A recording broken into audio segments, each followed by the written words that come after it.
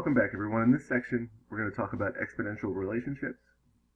So in the last two sections, we talked about linear growth and linear relationships, but you know from the previous sections that that's not the only type of relationship between variables. Exponential growth occurs whenever you have a number that's repeatedly multiplied by the same value. This occurs in all sorts of different real-life situations: population growth, bank investments, spreads of disease. So in this section, we're going to discuss these exponential relationships and just talk about how they're slightly different from linear models. So assume that you invest $10,000 in a bank account and you just leave it alone for 40 years. Based on what you have here, by the end of 40 years, you would have almost $160,000. This is because bank accounts accrue interest and accrue money exponentially. Notice that the exponential growth generates a curve in the line rather than the straight line that we saw with linear growth. So if we take the total from each year and divide it by the year before, so $10,700 divided by 10,000, you're going to find this value is equal to 1.07. If we then do the next 2 years, we'll again find that same value. And so what you see is that each year, the total is being multiplied by 1.07. And so, if we multiply by 1.07, we'll get the next line, and so on. So we're multiplying by 1.07 each time. So this is exponential growth. Remember, we can determine the relative change of two numbers just using the formula that's provided here. So let's look at the previous examples and find the relative change of those variables. So the first two was 10,700 minus 10,000. And then we're going to divide by the original value, which was 10,000. And that'll give us 700 divided by 10,000, or 0.07. If we then do the next two, 11,449 minus 10,700, divided by 10,700, we're going to wind up dividing by 10,700. 11,449 minus 10,700 gives us 749. And 749 divided by 10,700, 0.07. So the relative change each year is 0.07. In terms of a bank account, this is what's known as the interest rate. In terms of an exponential relationship, this would just be known as the exponential growth rate. So from the results, we know that the first year you just have $10,000. The second year you have $10,000 times 1.07. For year two, it's $10,000 times 1.07 times 1.07, and so on.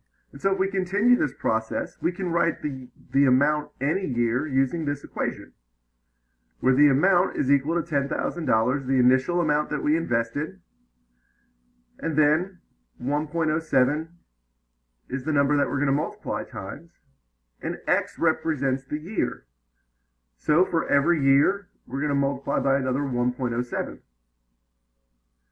One of the main differences between a linear relationship and an exponential relationship is now the independent variable x is an exponent. So let's use this equation to determine the amount of money we would have after 25 years. You're going to need a calculator for this. The amount at a later time is going to be $10,000 times 1.07 to the 25th power. When you plug this into your calculator, you should get $54,274.33. So because this is a bank investment, we can determine the amount of money that we earn over a certain amount of time. So if we want to find the interest earned in the first 5 years, well, that's just the total in the 5th year minus the total in the first year, or the initial total.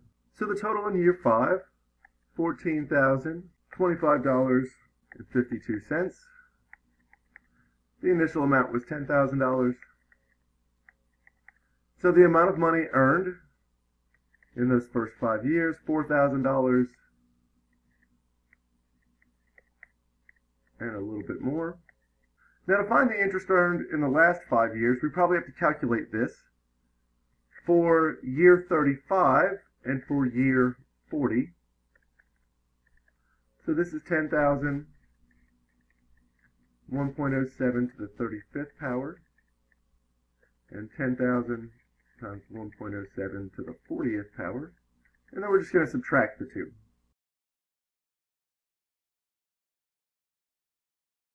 $106,000 after 35 years, after 40 years, 149,744.58. And so the interest we earned in the last 5 years is the difference between these two numbers. So we just subtract 149,744.58 minus 106,765.82. And the interest earned in the last 5 years, $42,000, 978.76. In a situation with linear growth, we would expect that the interest earned in the first 5 years would be the same as the last 5 years. But because this is exponential growth, the first 5 years much less is earned.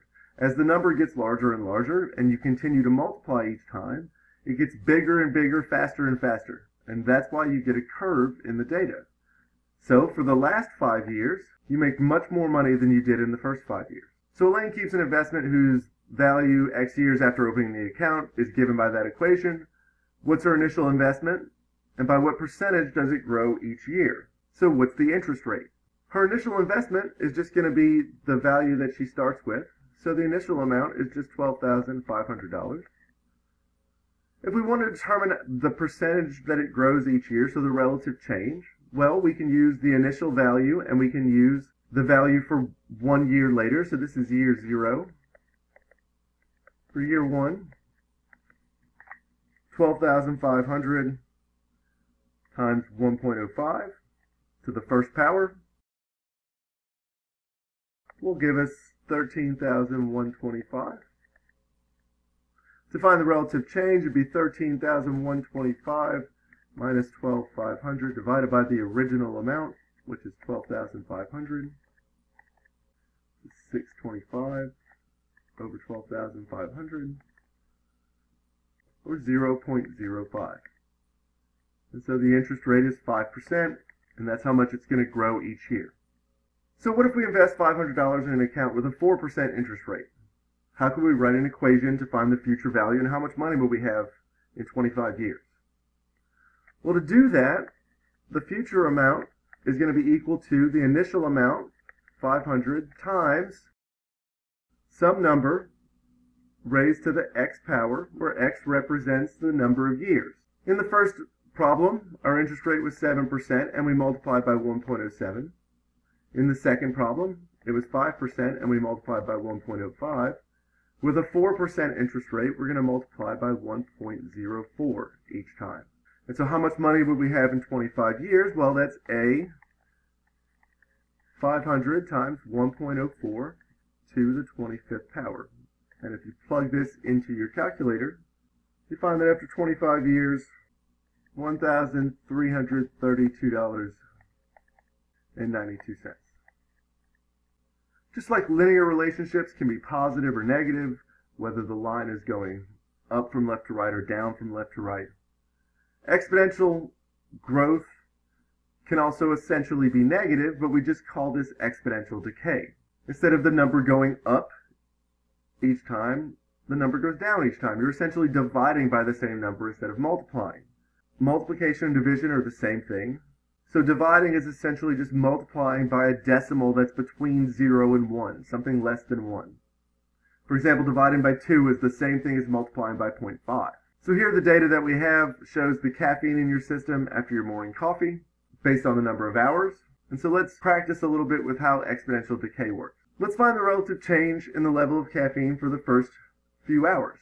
So 144 is hour 1 minus the initial amount is 180 divided by the original amount is 180. We get minus 0.2. If we do the next one, 115.2 minus 144 over 144, negative 28.8 divided by 144 minus 0.2. So exponential decay and the relative change works just a little bit differently. Each time this value is going down by 20%, which means we have 80% of the previous value. Which means if we take 1.8 or 180 and multiply by 0.8, we should get 144. And then if we multiply 144 times 0.8, we should get 115.2. If we multiply that times 0.8, we get 92.16 or 92.2. So the relative change tells us how the percentage goes down, but the number we want to multiply by is essentially 1 minus this number, or the percentage that's left over. If we're left with 80% each time, then we would multiply by 0.8. So the number we would multiply to find the next one would be 0.8. If we want to write an equation that gives the level of caffeine, well, the level of caffeine is going to be equal to, we started off with 180 milligrams, and then we're going to multiply by 0.8 for each hour afterwards. And so to find out how much that of the caffeine would be left after 10 hours, that's 180, 0.8 to the 10th power. If we plug this into our calculator, 19.33 milligrams of caffeine remaining after 10 hours. So radioactive elements are good examples of objects that exponentially decay. Iodine-123 has a particular isotope that decays in such a way that 95% of the initial sample remains after 1 hour periods. If you start off with 200 milligrams, how much do you have after X hours? So if we're told that 95% remains, then that means we're going to multiply by 0.95 at each step. The initial amount is 200 milligrams, and then it is going to decay to 95% of the initial sample for every hour, X, afterwards. So how much remains after 8 hours? That's 200.95 to the 8th power, 132.68 milligrams. How much of the sample remains after 1 week? Well, 1 week is 7 days times 24 hours, or 168 hours. The future amount at that point, 200 times 0.95 to the 168 power, 0.0362 milligrams. Please let me know if you have any questions.